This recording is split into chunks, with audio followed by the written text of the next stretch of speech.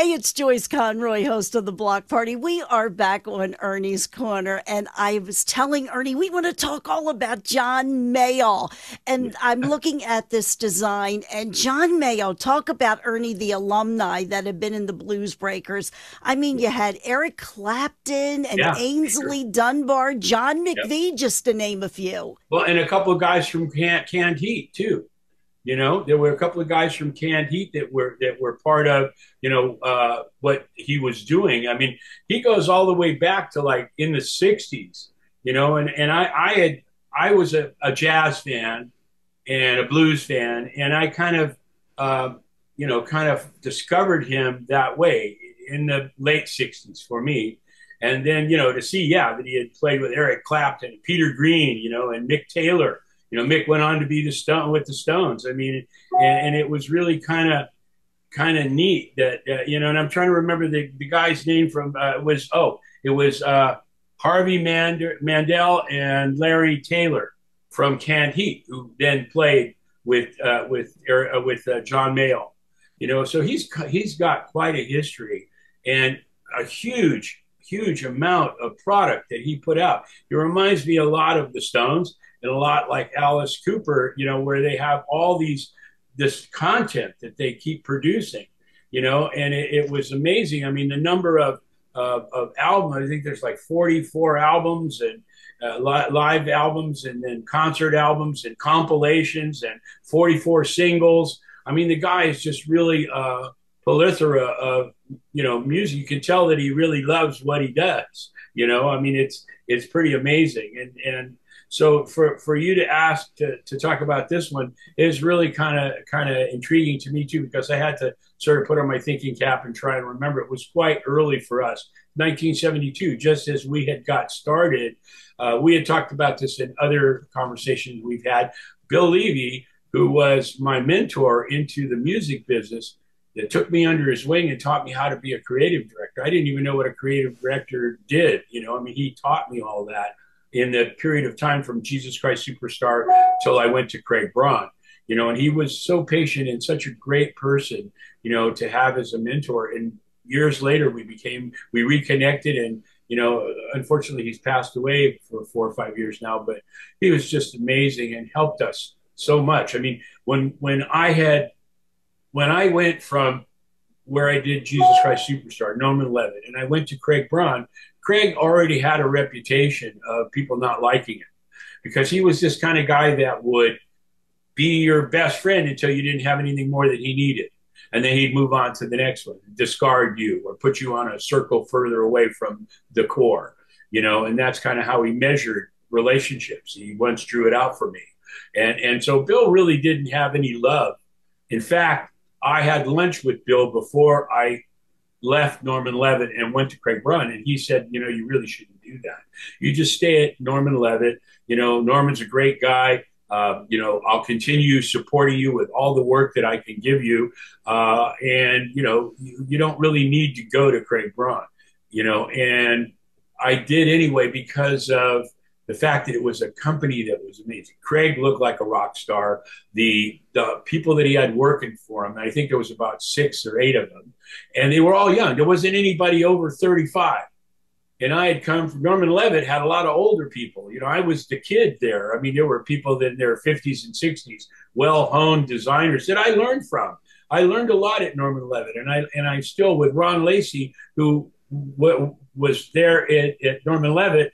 We're still friends now on Facebook, and he became a designer and did all this great stuff. And he was there when I did Superstar, and then he would come and visit Jim Doyle and I over at Craig's because Jim Doyle was somebody that I brought on at Norman Levitt to help me out with the work we were getting. Bill started giving us a lot of work after Superstar.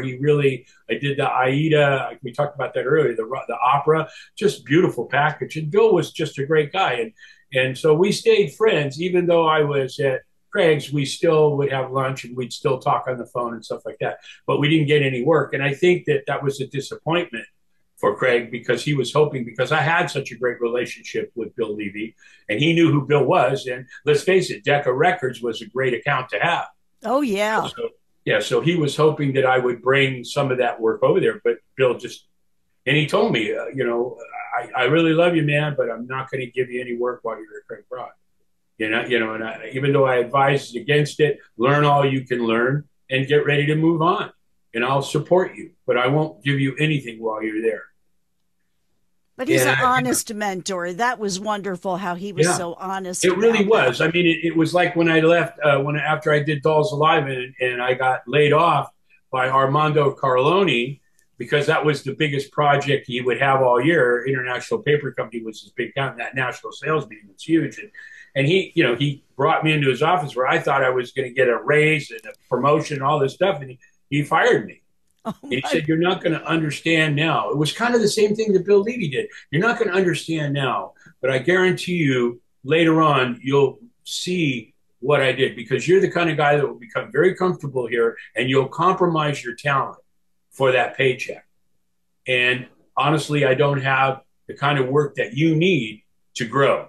And I just couldn't understand that. And Bill was, I mean, Bill, we're buddies. We've had dinner. You've come to my house. I've come to your house. You lived in Sutton Place, cool apartment. And, so we were really good friends. We really formed a great bonding. And, I didn't understand why, he wouldn't give work to me over there. And then after being there for a while, I got it. I realized it.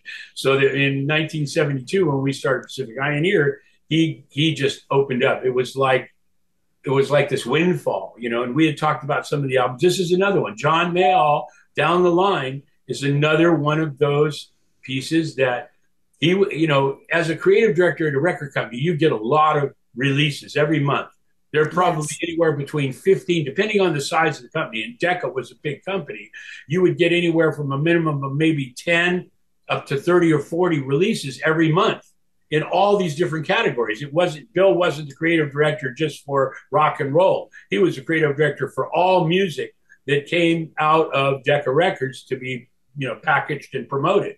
So he was in charge. It was a huge job. And, so when we started Pacific Pioneer, not only did he send us that huge Lucy graph, which was this opaque projector that would project images up and down and on walls and on illustration board, where our illustrators would, transfer their sketches to a piece of illustration board and then do it. I mean, rather than try and redraw it, this projected it on there. Didn't burn an image, it just put it on there so you could draw it, and so he was just so forthcoming. And when we talked, and we would talk, he would call me and say, "Okay, I've got a couple of albums. So do you think you could do this? Do you think you could do that?" When he called me on this John Mayall album, he didn't do the photography. He was supplied the photography. There wasn't a lot of support with material that they gave him to do this album. And really, this album, we'll talk about it later, but it was a re-release of something he had done in 1964. So Wow, that far back. yeah, but it was never released in the United States. It was all UK. He was much, much bigger in Europe and in England than he was here. Okay, and jazz and blues, even though it had a light flavoring of rock, wasn't really a huge category here. It was all about rock and roll, Woodstock, and the bands, and the bands from Northern California and all that, and so he was more of a musician that was in a smaller niche that wasn't really recognized until later on in his career. But so when Bill offered this up, that he said, I don't have a lot to work with, but you've come to realize that. Because they would put, I mean, I remember going into Bill's office one time and he said, we just signed in Europe, we just signed this new artist, and I think he's going to be huge. Listen to this album. It was Elton John's Tumbleweed Connection. He had the rough discs and stuff, and we were listening to it in his office, and it was amazing. I mean, so and then as a photographer, he had a chance to shoot stuff that he didn't go to Europe and stuff to do it like this was. So they supplied us with what you see behind me here, actually well, you'll see it on the inside when we talk about this. Is a gatefold album, 2-record set. Okay, one of them was a re-release of something in 1964. The other one was a live concert that he had done and never really put it on a record and released it. So it was kind of a unique compilation of of his music. And so the pictures we had were really pretty weak, that were supplied to him. There was no time to, go to Europe and shoot him again, or even get a photographer there to shoot it. So we had to do the best we could. And I think one of the reasons why Bill did a lot of that for me was to teach me. It was a way, it was like I was learning um, how to deal with different situations rather than having it be pristine every time you get it. You're going to throw a curve in there or put a switch on it that you're not ready for. So how are you going to perform? As a creative director, you should learn that stuff. And so my whole relationship for years and years with him was that of a mentor teaching me. And I was really, really blessed. We talked about Sister Mary Lucidi in elementary school. And there was, other two or three other influencers that were mentors of mine before I went to New York and discovered Bill. And it was a pretty amazing score for me. So we had these weak photographs, and we needed something more dynamic to be a cover. So we found a picture.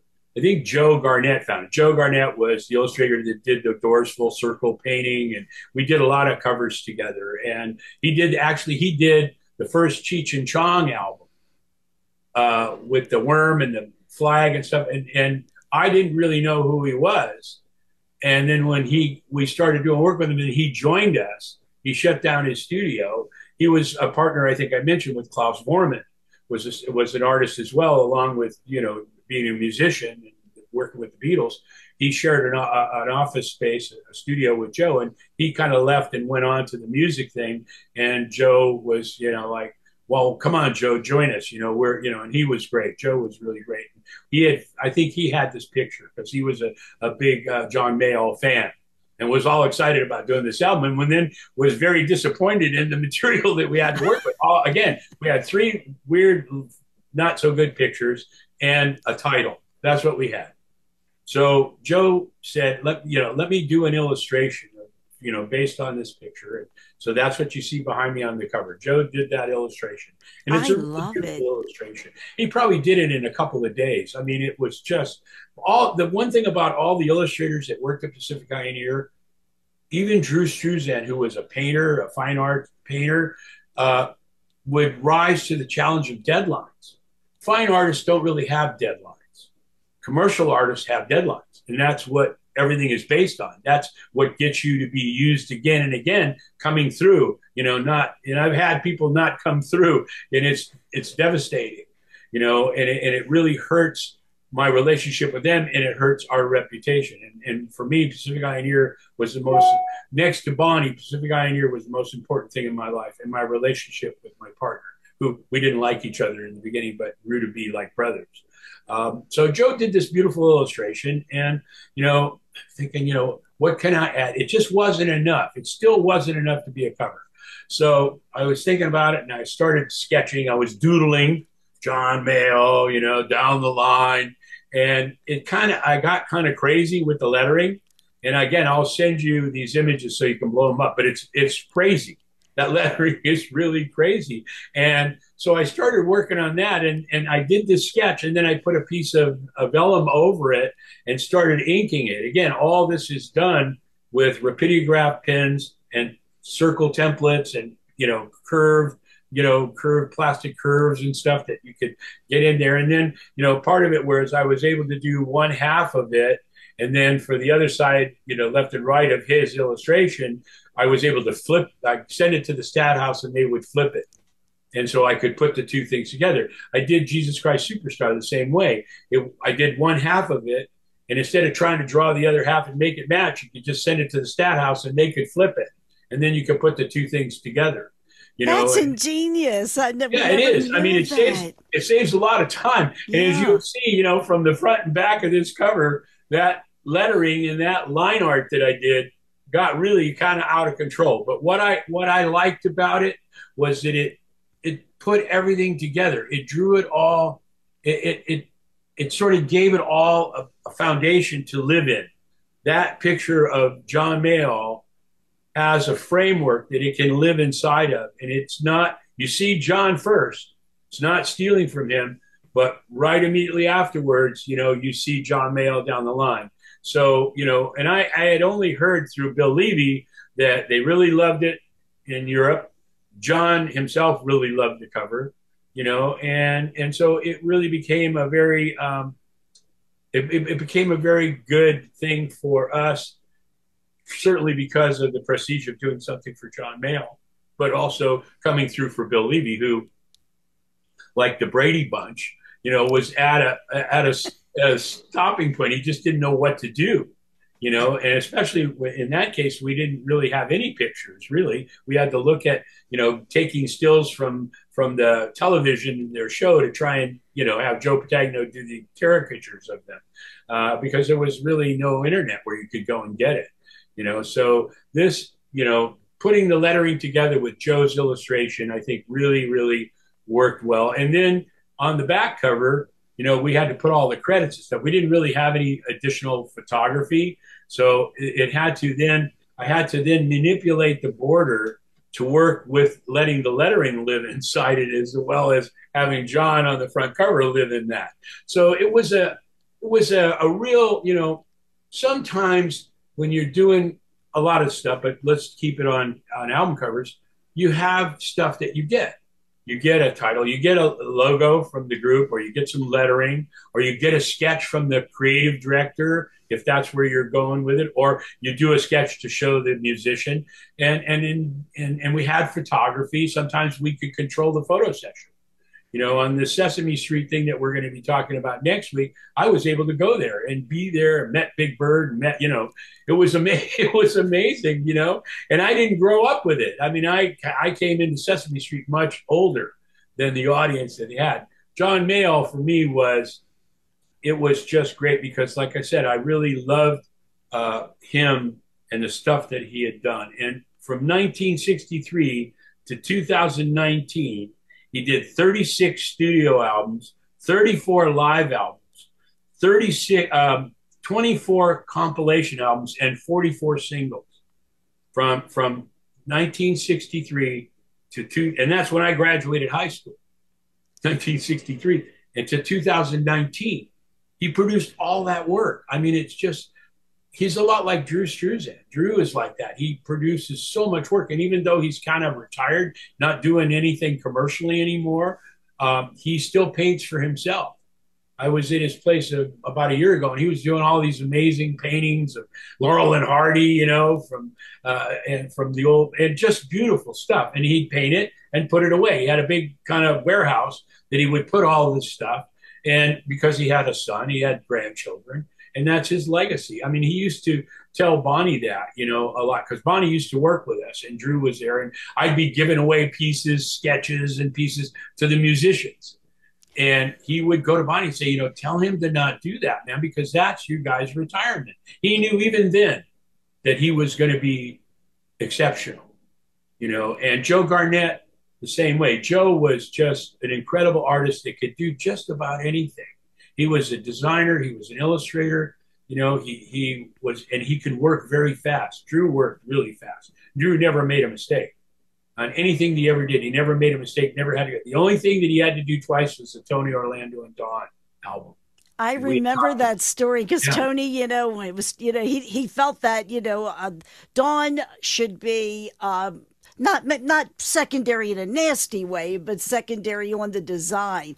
Tony Yeah, wanted to stand out more. And I remember that. And that was a challenge for you guys, but you handled it. Yeah, well, there was no Photoshop or anything then. No. He had to do a second illustration, and they're completely different. And in a way, it's great because I own the art. I have both pieces of anything that he ever had to do twice. When he went into the, and I've had this conversation, when he went into the movie poster business, it wasn't like that. He was dictated to, constantly on what needed to be and where he had to leave areas for this and that. I mean, the movie poster was a lot different in size of credits of people's names and stuff. There's a lot of stuff, and I've done a few posters, but it's a funny business. It's something like, be careful what you wish for. I wanted so badly to, after I left Pacific Eye and Ear, I wanted to, because all the guys that worked with went on to the movie business. I wouldn't go because I owned the company. Once the company was gone, I wanted to get into the movie poster business because, like album covers, you could do it, and then a month later or 3 weeks later, you go to a record store and there it is. There's your piece already out there to the public. Same with movie posters. They have the art. It's there in a big key art, display and all the Hmm. stuff that's immediate. And so, but then when I got into it, I went to work for a company that just did movie posters, and it was terrible. It was like a nightmare. It was like, oh my God, it was like jumping into a meat grinder, every day and just being creatively Yeah, ground up, you know. And that's so, not you. for me, the record business was not like that at all. And the fact that the support that I had from the team at Pacific Pioneer, the creative team, was immense. I mean, we could take stuff and we could turn an album in a couple of days, including an illustration, mechanicals, concept, lettering, everything. We were doing between 6 and 8 album covers a month, along with the corporate work. And there's in the collection that we have, there's probably 2 or 3 times more corporate pieces than there were album covers. So we were doing every month, we would do, say, at a minimum, we would do 6 albums like this one. And then we would do 2 or 3 corporate projects. And it was a tough thing to do, but we all learned. Drew learned, Bill learned, Joe, Ingrid learned.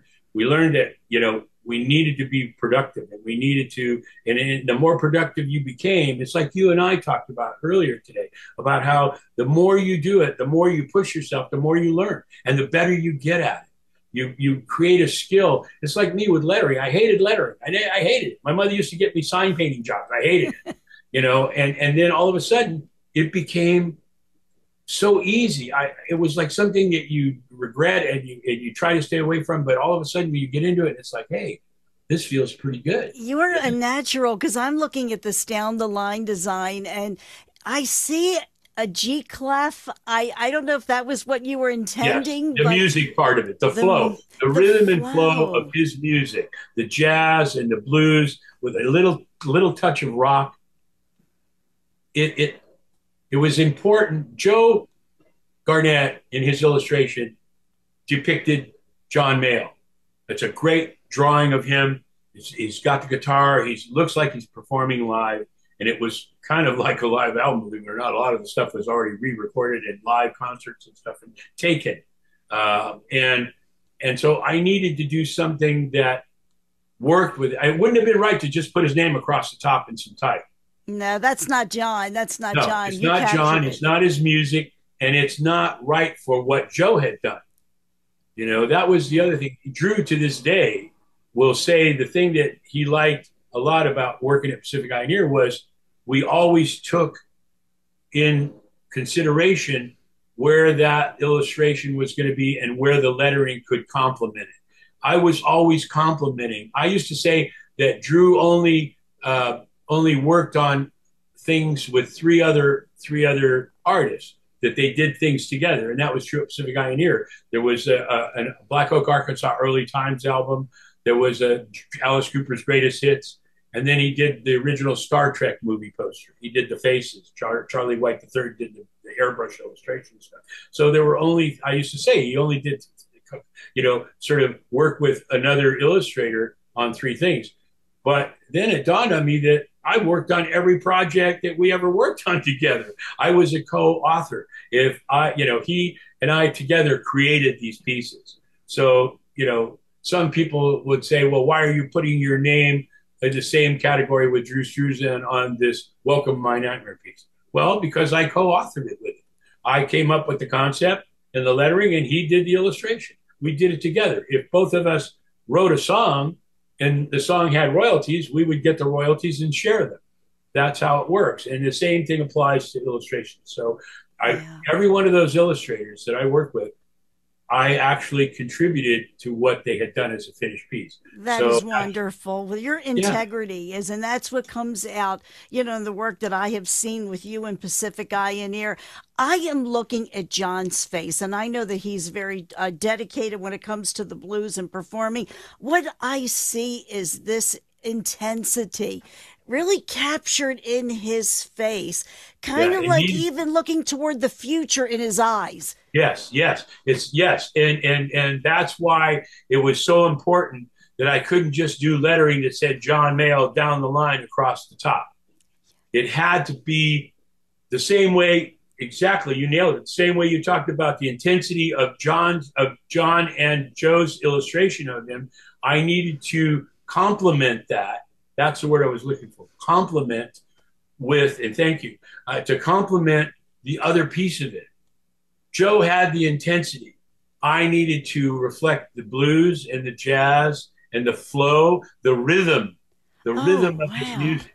And as you see it across, you know, the front and back cover, and now I'm gonna quickly go to the inside cover because it was a gatefold double record set, and this is the inside right here. Let's see. So what you see behind me there is the three pictures that we got. Okay, and as you can see, none of them have what you nailed so well, Joyce. The intensity, the looking on to things to come, to be the confidence that's reflected in that front cover illustration is not depicted in any of these three drawings or these three pictures. And they were weak. I mean, we beefed them up to look. And like I said, Bill Levy didn't do these photographs. Some of the albums that we did together, he did the photography of. You know, we had better stuff, but this was really nothing good to work with. But so, how do you put those three pictures in there and make it relate to the front and back cover? You know, and so again, carrying through doing the lettering that I did for him, and carrying through that border idea of how it would embrace the credits on the inside, the lyrics. I think it's just credit. Actually, no, it's lyrics, I think. But and that which is in there, it's on the back too. I mean, how do you bring all that together and make it flow? You know, and so for me, that was like, demand one. It needed to work with the outside Mhm. and the inside. So it wasn't like you're looking at the outside. No, that's cool. You open it up, it's a whole different thing. It needed to somehow flow through the whole thing, like his music, and we talked about this particular double record set. Record one was a U.S. debut of an album that he had done in 1964. So, and it was never released in the United States. So they just sort of took that and made it the whole album. And then the second album was a live concert at, I got to get this, Klooks, Klooks, Klooks and Leaks concert. It was a live concert that he did. And as the Blues Breakers, and was a compilation of when he did that concert. Eric Clapton was there, Peter Green was there, Mick Taylor was there. And so this second record is really unique because again, it had never been released and never even put together. It was just a live concert that they had recorded, and they never really released it anywhere, but I guess in England. But when it debuted here, it really was something very special, and it's a great album. It's a great double record set, and it was a big challenge for us. But I think that we achieved it really well. I agree. I Yeah, fully agree. And, the beauty of it is when it came to the blues, really have to thank the British because we've had some great blues artists here, like B.B. King, for instance. And poor sure. B.B. used to get booed by Yeah, people. But it was yeah. John Mayall, Eric Clapton, Peter Green. Robert Plant, we'll put Robert in there. And how about the Really, Rolling Stones? yes, yes. Very Eric influenced Burden. by American blues. Chuck Yeah. Berry, Little Richard, I mean and the Beatles too. I mean, a lot of those groups' early music was remakes of American blues artists, Very you much know, so. like Yeah, down Lucille, the line, down down the the line. line. Yeah. And the design that you did is perfect. It almost like it's a river leading to the future. Yes, So yes, you've and captured it's so it. it's so you're so wonderful in picking that up. I mean, it's something that I usually have to explain and validate, but you get it right away. I mean, that's such a great thing about, you and I have talked about this many times. What we both bring to each one of these things is great. You just amplify with with stuff that I wasn't even aware of, but you're a perfect consumer. You're the perfect person that I was trying to relate to and talk to with these packages that we did. And I tried to do that no matter. And you've seen some packages where there was nothing to start with, and you made something that fit that age group, fit that niche that you were trying to hit. And I think John, this album down the line is a perfect example of that. And again, Bill Levy was very pleased. I heard through him, and he was talking to the people in London and England, which was a label that was distributed by and owned by Decca. And again, he was in such a high position there that he got a chance to meet all these artists, and got a chance to photograph them as well. He had an incredible library of photography. And a few years before, probably 5 or 6 years before he passed away, we reconnected, and I helped him figure out how to put those photographs to use today, and how to market them, and how to, and he started doing that. And then he passed away. I mean, I was still in touch up to a couple of years ago with his wife. Just wonderful, wonderful guy. Just somebody that, will always have a place in my heart. Always. Just like you. Oh gosh, I don't Truth, know what to truth, say. Thank you truth. so much. You brought a whole nother level to what I do, what we can do together. It's awesome.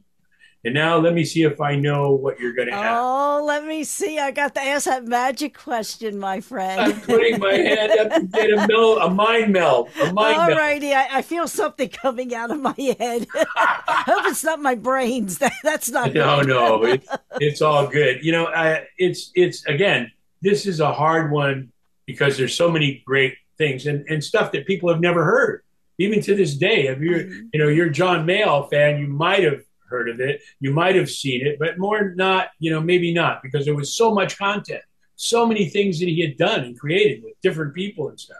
So for me, I break it down two ways. The songs in record one are great, and for me, Highway, let's see, Hideaway would be my That's a first choice on good record. one. And what is it, Saturday, Stormy Monday Blues. Stormy Monday Blues is something that everybody will relate to because we all have that Monday morning. And that song is amazing. So if I had to choose between those two, it would be a hard choice. But, Stormy Monday Blues would be my choice for record one. For record two, it would be Crocodile Walk and Night Train / Lucille. And it goes right back to what we were talking about with blues, American blues. Lucille, it's just a remake of that, and Night Train, right? So if I had to choose between those two, it would probably be Crocodile Walk.